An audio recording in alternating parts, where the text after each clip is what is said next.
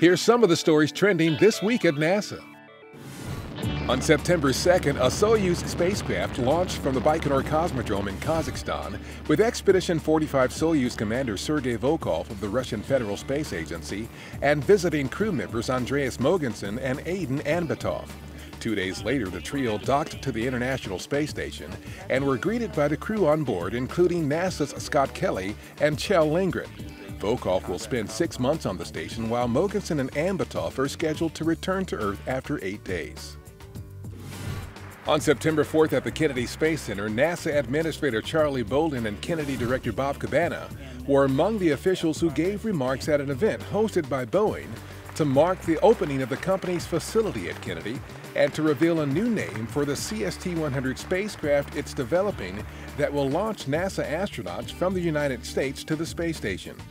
Boeing's newly dubbed CST-100 Starliner spacecraft and Commercial Crew and Cargo Processing Facility, formerly NASA's Orbiter Processing Facility 3, are prime examples of how the agency's commercial crew program is working with American industry to forge the nation's evolving global space economy and continuing U.S. leadership in human space exploration. At Marshall Space Flight Center, a crane recently positioned the first pieces of steel for the 215-foot-tall test stand being constructed for NASA's Space Launch System rocket. The completed test stand will be used to conduct various stress tests on the liquid hydrogen tank of the SLS's massive core stage to replicate the forces it will endure during launch. The SLS will carry astronauts in NASA's Orion spacecraft on deep space missions, including to an asteroid placed in lunar orbit and ultimately to Mars. During an August 31st event in Bangkok, Thailand, NASA Administrator Bolden helped launch Severe Mekong, a joint project with the U.S. Agency for International Development to bolster regional environmental monitoring in 5 countries in the lower Mekong region of Southeast Asia. The Severe program allows governments and resource administrators to use Earth observations and geospatial technologies for natural disaster and resource planning. The center is one of 3 Severe hubs now operating in developing regions of the world.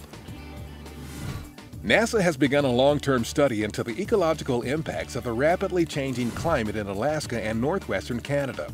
The Arctic Boreal Vulnerability Experiment, or ABOVE, is part of a broad effort to study the environmental and societal effects of climate change, such as the thawing of permafrost, wildfires, and changes to wildlife habitats. The effort will combine on-the-ground research with data from NASA satellites, airborne instruments, and other agency programs and missions. NASA's High Ice Water Content mission concluded recently. The nearly 3-week campaign included flights in a DC-8 aircraft south of Florida near convective storms. The goal was to evaluate a new radar configuration's ability to detect ice crystals produced by deep convection storms in the tropics and subtropics. The ice particles can accumulate in jet engines, leading to loss of power or engine failure. And that's what's up this week at NASA. For more on these and other stories, follow us on social media and visit www.nasa.gov/twan.